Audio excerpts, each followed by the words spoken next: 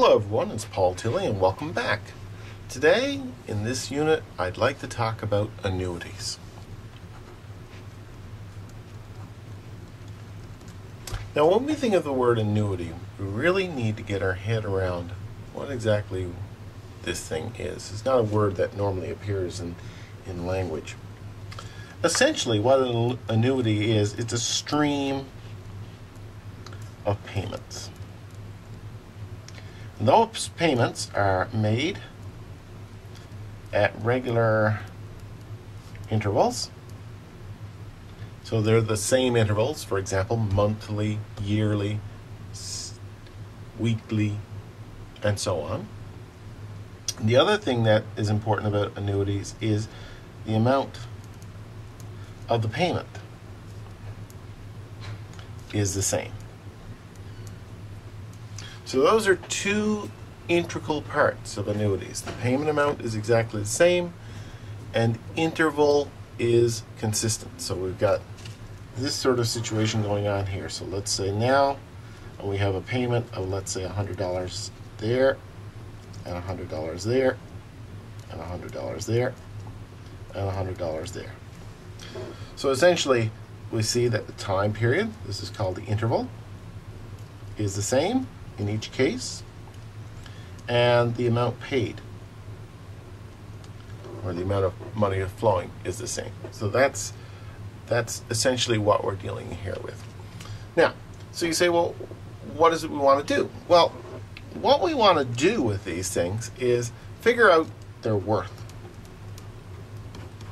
So we're trying to determine, let's say, for example, we had this stream of payments here. Let's take a look at this. We got 1, 2, 3, 4 payments of $100. So you say, well, that's $400 you paid. Yeah, that's true. It is $400, but we have to consider the time value of money.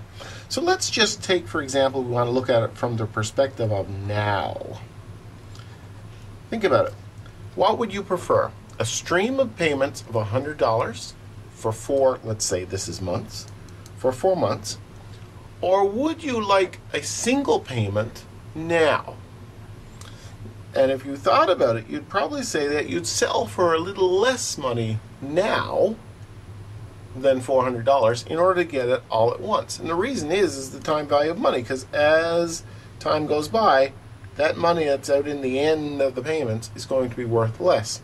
And that's really determined by the percentage rate. And we're going to be given in these problems a percentage rate. So that's going to affect how much that $400 or that 4 payments of $100 is worth now. It's going to affect the time value of that money. The first consideration that I'd like you to look at is to think about how we can do this assessment. Let's look at the couple of scenarios that could occur.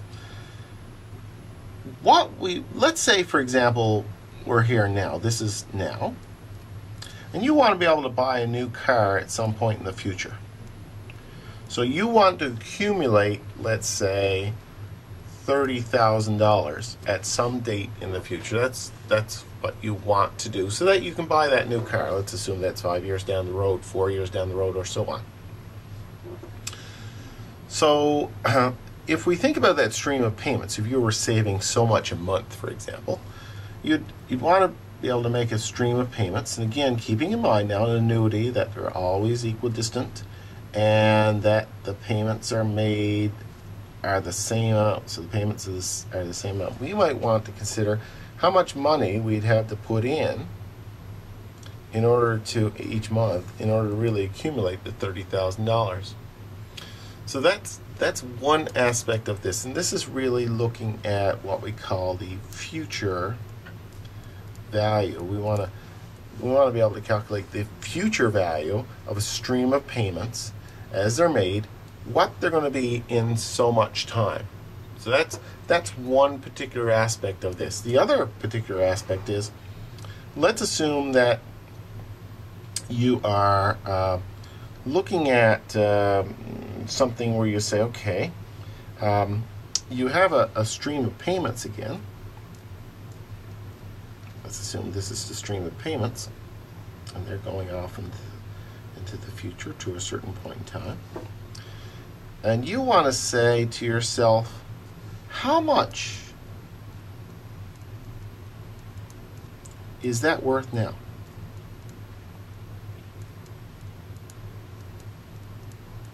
So that's the reverse point of view, and this is what we call the present value calculation. So essentially, we can look in both directions. We can look forward and say, well, you know, we want to assume what a series of payments is going to add up to at some point in time in the future, how much it's going to be. Or we can look going this way and say, well, you know, if we had a series of payments, like for example, if you won the lottery and they're going to pay you $1,000 a month for 25 years, how much is that worth now? And what is the equivalent amount of money? If you were to accept an equivalent lump sum now, what would it be? So this is really what we consider the present value. So over the course of the next couple of sections, we're going to be looking at future value calculations and present value calculations, and it really depends on your perspective. Which way are you looking, forwards or backwards? As I've already mentioned with regards to annuities, there's a couple things that we're going to have to concern ourselves with regards to annuity calculations. The first thing is the payment amount. That is a set amount. It's always the same. And the terminology that we use for that is PMT. That's the payment. That's one thing. Now, the other thing is the number of payments. You have to ask how many times we're going to do this, how many is in the series of payments, and there is some finite amount with regards to annuities, you know, 25 years for example, or 20 payments, or 16 months or so on, depending on how the annuity is set up. So N is going to be important. We're also interested in the interest rate, because the interest rate will give us an indication of how much the money is growing or shrinking, depending on which way we're going. So interest is going to be an important factor in the calculation. Just a couple more things too is we have to ask in this series of payments, so I'm just going to put in several intervals here. Okay, here we have a series of intervals. This is 1, 2, and 3, and 0. The question is, where does the payment come in? Does it come in at the end, or does it come in at the beginning? And that makes a difference to how we calculate it. For example, most payments occur at the end of the period. So for example, we'll make our first payment period 1, and so on. Some payments, however, are at the beginning of the period. So if we buy something, for example, we do an initial payment right away. So we have to consider which factor comes into play in terms of where is the payment made, at the beginning of the period or at the end of the period. So that's another important consideration in the calculation. In terms of the interest rate too, one of the things we want to ask ourselves is the number of compounds. Okay? And we've looked at compounds before. For example, is it 12% quarterly? Is it a quarterly interest rate, for example? You know, do they calculate interest quarterly? Because we have to ask ourselves, are the number of compounds matching up with the payment period? So for example, if this were a quarterly payment and we had quarterly compounds, yes, it would match up, quarterly and quarterly. However, if this were monthly payments and the compounds were quarterly, it wouldn't match up. And we have to do some extra work if they don't match up. So the compounding periods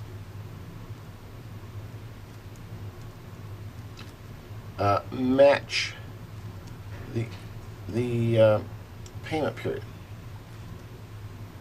So that's an important consideration that we have to answer in order to know how we go about it. The first instance that I wanted to look at was something called the ordinary simple annuity. And what it does is that applies to a situation in which two factors are used. Okay, the first factor, in order for an ordinary simple annuity to occur, what we have to do in order to use this formula, essentially, what we have to do is assess the problem. We ask ourselves, are the payment intervals and the interest compounding periods the same? What I mean by that is if our payment intervals are monthly and the compounding periods are monthly, then ordinary simple will work. If the payment intervals are monthly and the compounding is yearly, ordinary simple wouldn't work. So we need to be able to do that. We need to ask ourselves payment intervals, compare that with the compounding periods. That's the next thing that has to be in place in order to use an ordinary simple annuity. Is the fact of the matter is the payment must occur at the end of the period interval. So in other words, like let's say for example it's monthly, the payment occurs at the end of the month. So these are two important factors. Now, okay, so what are we trying to do here? You know, what are we looking at? Well, we can look at it from two directions. Let's look at first from the calculation of what's called the future value. Let's assume, for example, that you have a stream of dollars coming in. Let's say $1, $1, $1, $1. And you want to ask, how much will you have at the end of the series? So essentially, what you're looking at is a future value. And what you're doing is collecting the future value of all of these payments of $1, and you're evaluating at the end of the period. So you could imagine, like for example, if you're working and you're paying into a pension. So as you work along, you're paying into a pension, X dollars, X dollars, X dollars, X dollars, same amount of money that you're putting into your pension. When you turn 65, that's the end date. You retire. You want to know how much you're going to have in your pension. So this is where this future value type situation comes along, and that's where we use that. Now, in order to do that, we use a formula, and the formula is built on the future value formula that we learned in the last unit. In fact, you could calculate the future value of this $1 from this point right here, and you could calculate the future value of this $1 from this point right here, and right and here and here. So you could do 4 different calculations of future value, add up the totals, and you would get that amount there. So instead of doing 4 different equations in order to do this particular problem, what we'll use is this future value formula. So future value is PMT, the payment, which is the $1 in our little example here, 1 plus I, okay, 1 plus I to the n minus 1 over I. Now this will give us, we can plug our payments in here. We'll know our interest rate. Now I haven't set an interest rate. Let's assume 10%.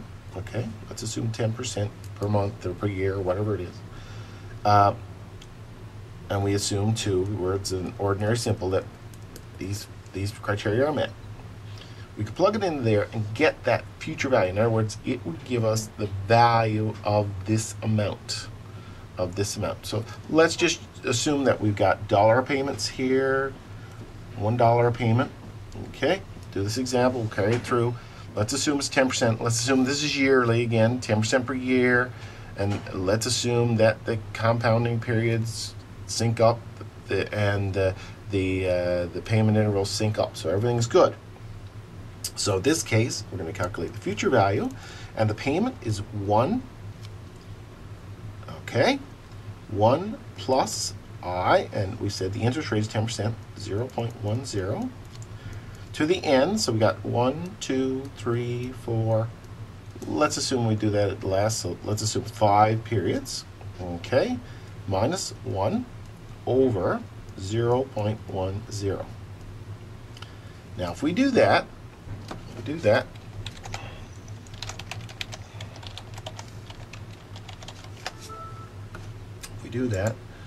can do the math. We'll plug it into our calculator here. So that's 1.10 to the power of 5 equals minus 1 equals divided by 0.110 equals times 1. FV equals 6.1051. So what we're saying here is if we've had 5 payments of $1, 1, 2, 3, 4, 5, and let's assume this is a 1-year interval, earning 10% interest, at the end, the future value will be $6.11. $6.11. So that's a quick summary of how we use the ordinary simple from a future value point of view. Now let's look at it from a present value point of view. Let's think about this. Now again, it's an ordinary simple annuity. Okay, and again, 2 factors in order to make it ordinary simple. There are 2 factors that need to be in place. First of all, the payment amount is the same. The payment period and the compounding periods is the same. And payment at end of month. Okay, now let's take a look at the present value. And in this particular scenario, let's assume you won the lottery, and the lottery will pay you, and again I'm going to use very simple numbers here, $1 every year. This is a fancy lottery for 5 years. Okay, so you're going to get $1 a year for 5 years. Again, we'll use the 10% rate of interest. So what we want to do with the present value is say, how much is that stream worth now? So essentially that's what we're trying to do, is we're bringing this back to this period right here. Now in order to do that, we use what's called the present value formula, PV, and again the present value formula is based on the formula that we learned in the last unit. It's just a summary version of that, PMT 1 minus 1 plus I to the n. Oh, that should be minus n to the minus n over I, and I always got to be careful of that minus n. Okay, the payment is $1 in this case. 1 minus 1 plus 0.10 to the minus, and we have 5 payments, minus 5 to the 0.10. So when we've crunched the numbers on this, you run the number through the calculator, it'll come to $3.79. So essentially, you would be willing to accept, at 10% rate of interest, you would be willing to accept $3.79 now for that stream of 5 payments of $1. And these two would be equivalent. You could either take the 5 payments of $1 over the years at 10% rate, or you could take $3.79 now, it would be exactly the same. So that's the ordinary simple annuity. Any questions, you let me know.